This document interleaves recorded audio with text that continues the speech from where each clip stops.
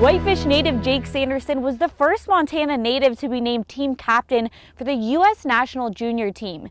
He also competed in this year's 2022 Olympics in Beijing, but he added one more accolade to his list as he just signed his entry-level contract with the Ottawa Senators. I think just the 82-game schedule probably will be the most change. It'll be a really busy schedule and super taxing on the body, so that's kind of something that I'll have to get used to, and I'm sure I will.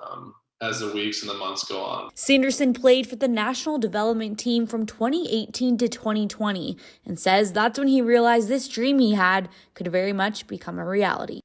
I think when I played for the national development team, that's kind of when I realized it was getting more serious, and there was probably a pretty good chance of that happening just with seeing some other guys that went through the same team.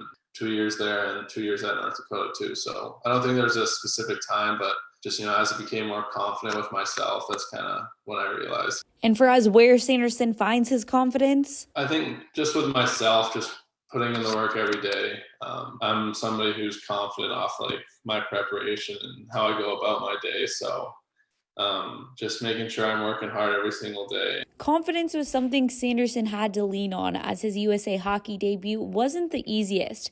From finding out he had COVID right before traveling to then getting injured in the game versus Canada. It was a difficult time for me, just physically, obviously getting injured, but also mentally as well. Once I got over there, I was just super relieved. And to play that one game was pretty special, even to play against Team Canada too, another great team. So it was a really good game.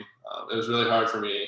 I felt just to get into it, just coming right off COVID too, my lungs weren't quite there. But now Sanderson is there and excited for this new chapter he's starting to write at just 19 years old. Just, having the opportunity to play in the NHL is pretty special to say. So, again, I'm just being patient for when my time comes, but when it is, I'll be ready and super grateful that it happened. Reporting in Whitefish, Alexa Belcastro, MTN Sports.